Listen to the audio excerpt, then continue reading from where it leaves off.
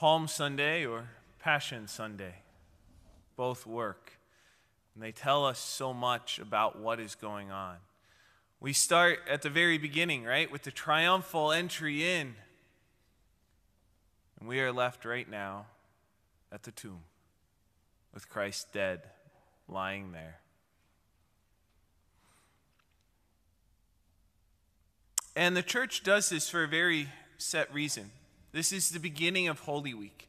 And Passion Sunday or Palm Sunday is really supposed to be this introduction to what is going to happen real soon in the Triduum, right? The passion and death, and ultimately the resurrection of Christ. But it's supposed to, it's deliberately given to us, and we're left deliberately with Christ laying in the tomb, this somber, dark moment, so that we hopefully understand the reality of what just happened. God died for us. And it wasn't that he had to die. At any moment, he could have stopped this. At any moment, he could have said, it's not worth it. I've had enough. At any moment of the scourging and the carrying of the cross, being nailed to the cross, hanging there, any moment he could have said, I'm done. What did he tell his apostles? Do you not think that there would be 12 legions, 12,000 angels? As soon as I asked, 12,000 angels would appear, boom, and he'd be done. He could have been done at any moment. He could have said, you know what? Those people that I'm trying to save, some of them aren't going to want it.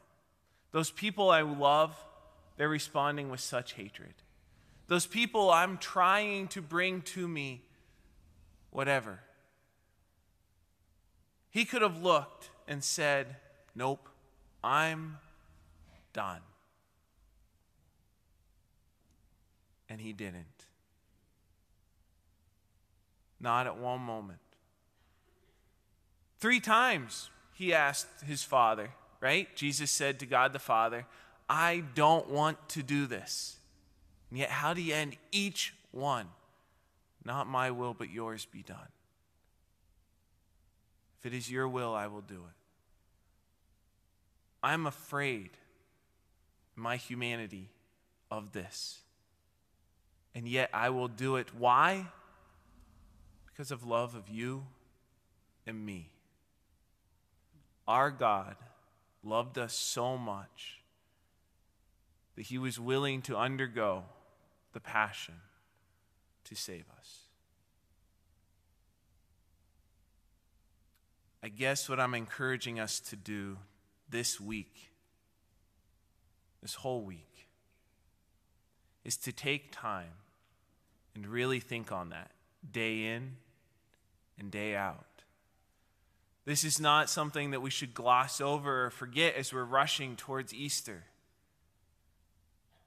Let us really enter into the passion of Christ, who we'll hear on Good Friday that he was so afraid of that he literally sweat blood for you and for me. This is what we're getting ready to celebrate. Our loving God who is willing to suffer and to die, to take upon all of our sins so that we might be with him forever in heaven. Let us not skip this crucial step of how he saved us, but walk with him through it. Let us walk with him through his passion as best we can, so that we'll have a better appreciation and love for the resurrection, which will come. We have that hope. But first, let us walk in this darkness of the passion.